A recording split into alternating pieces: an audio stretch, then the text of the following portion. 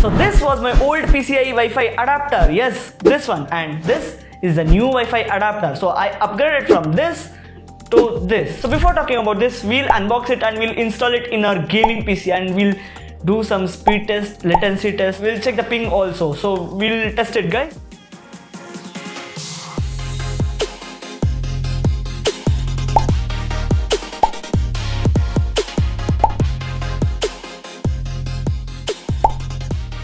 So this is a dual band Wi-Fi adapter. This means you can connect the network of 2.4 GHz and 5 GHz. So you can appreciate us by subscribing to our channel and hitting that.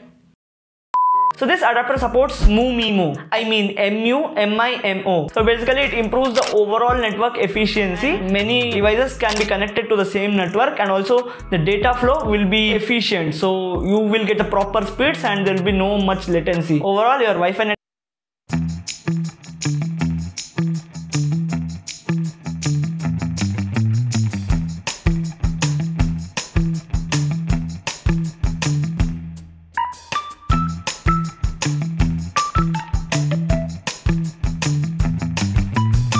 This antenna's range is also very good. So in my case, the router is in ground floor and my PC is in first floor. So it can catch all the signals. Now I'm not talking about the 5 GHz signals. Obviously 5 GHz signals won't travel to this far distance, but 2.4 GHz signals it can easily travel, and this adapter can catch all the signals easily. And also if your router is very near to your PC, then you should definitely connect it with 5 GHz band because of its higher speed and reduced latency. So this adapter supports 200 Mbps of internet in 2.4 GHz and 433 Mbps of internet in 5 GHz. So you also get low profile and high profile brackets for all different computer cases, and in my case I am using high profile bracket, and you can also use any type of bracket depending on your computer case. So this has WPA3 security features. So basically it is one type of security which is added to your internet. So this also comes with 1 year warranty from the brand. So you can visit service center if you are facing any issues. Yeah guys, I'm getting full proper 30 Mbps internet speed